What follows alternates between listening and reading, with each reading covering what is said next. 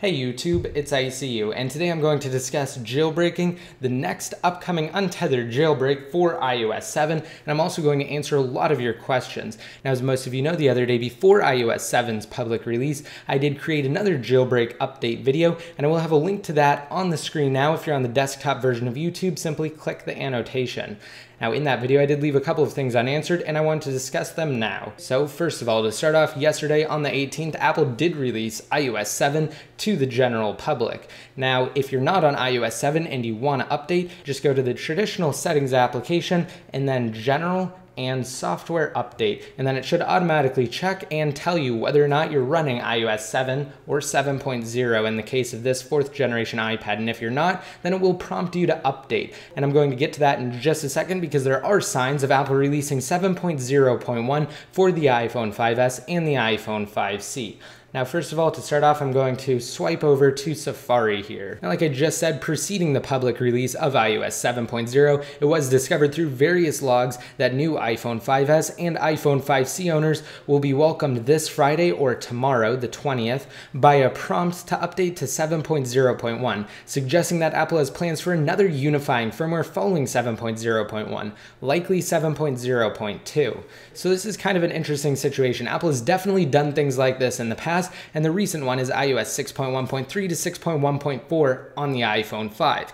Now, because 6.1.4 was released so close to iOS 7, Apple decided against releasing another iOS 6 unifying firmware for all devices to bring them together past 6.1.3 and past 6.1.4. So instead, they decided to wait for iOS 7. Well, it seems like now 7.0.1 will be an update for the 5S and the iPhone 5C, and it will most likely be issued to fix various bugs that Apple discovered after iOS 7 testing. Now, as far as new devices are concerned and how they will affect the jailbreak, like the iPhone 5S with Apple's all-new 64-bit A7 SoC or system on a chip, there will be some setbacks in development. On the 10th of September, iOS security researcher and hacker Pod2G sent a tweet to his followers that briefly touched on this topic. So while some exploits the Evad3rs, the dev team behind the development of the iOS 6 through 6.1.2 Untethered jailbreak utility and the upcoming iOS 7 jailbreak discovered may have survived Apple's transcendence of the now outdated 32-bit A6 chip found in the iPhone 5 and other devices, including the all-new iPhone 5C. There will undoubtedly be a few that were unintentionally patched due to the process of evolution. And although there isn't a release date for the next jailbreak, or even a time frame for that matter, it's safe to say that the new 64-bit A7 chip will set the Evad3rs back and force the use of their exploit discovery skills. Now let's talk about 6.1.3 and 6.1.4 for a quick second. Instead of focusing efforts on creating the first untethered jailbreak for iOS 7, little-known developer WinOCM decided to devote his time to putting a few iOS 6 only exploits to use in a utility to jailbreak 6.1.3 and 6.1.4 that may or may not be released in the near future.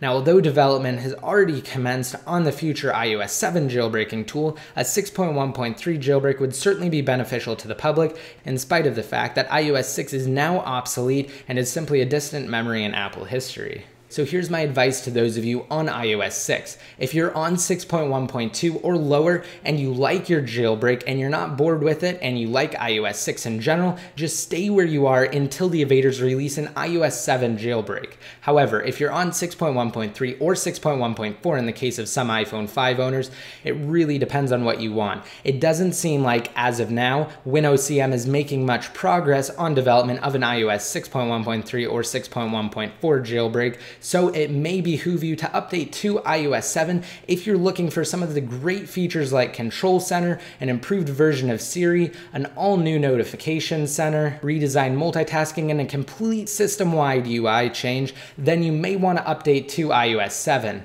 However, though, it is possible that WinOCM will release a 6.1.3 to 6.1.4 untethered jailbreak before the Evad3rs release their untethered iOS 7 jailbreak, but it just doesn't seem likely right now. I don't want to claim that I'm predicting the future or anything, but the Evad3rs have some history. They're all really credible developers for the very best iOS developers and hackers in the world, as a matter of fact, and they will definitely deliver on creating an iOS 7 jailbreak. So if you ask me, I would definitely update to iOS 7 if I was running iOS 6.1.3 on a device like this 4th generation iPad, or update from 6.1.4 to iOS 7 in the case of my iPhone 5, which I actually did back in June following the first beta release of iOS 7.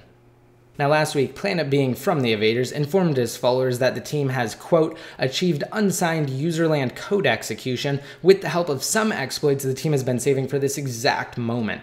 Now, as stated in his tweet, Planet Being and the Evad3rs, quote, have a good platform for poking the kernel and are making significant progress in jailbreak development. However, of course, because Apple is releasing the iPhone 5S with their all-new 64-bit A7 chip, they will still have to discover additional exploits if they want to include support for all iOS devices that are out right now or that will be out as of tomorrow. And they will definitely do that. They haven't waited this long for nothing. So they will include the iPhone 5C, which is utilizing the same processor found in the iPhone 5, and also the iPhone 5S with its all-new A7 chip. And finally, we have some more great news from Pod2G. So the famed iOS security researcher and hacker shared his confidence regarding the development of a public jailbreak tool for iOS 7 in a tweet to Pimskex, who's another member of the Evad3rs. He said, quote, being more and more confident about an iOS 7 public jailbreak. That does not mean soon. So again, as for a release date or a time frame, unfortunately there isn't one.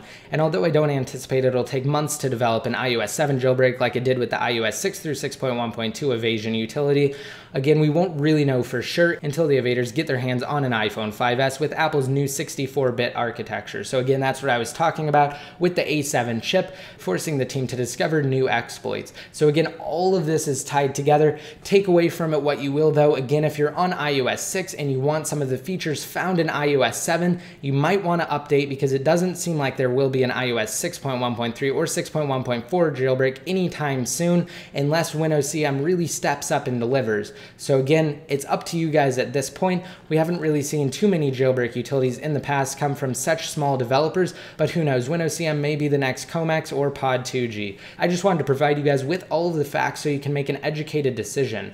So of course, I will keep you guys updated on everything related to jailbreaking and the upcoming iOS 7 Untethered jailbreak from the Evad3rs. So just be sure to stay tuned to my YouTube channel. I'll post everything here, and don't forget, you can still enter and win in my $100 Amazon gift card giveaway. Simply rate this video up and leave a relevant comment down below in the comment section.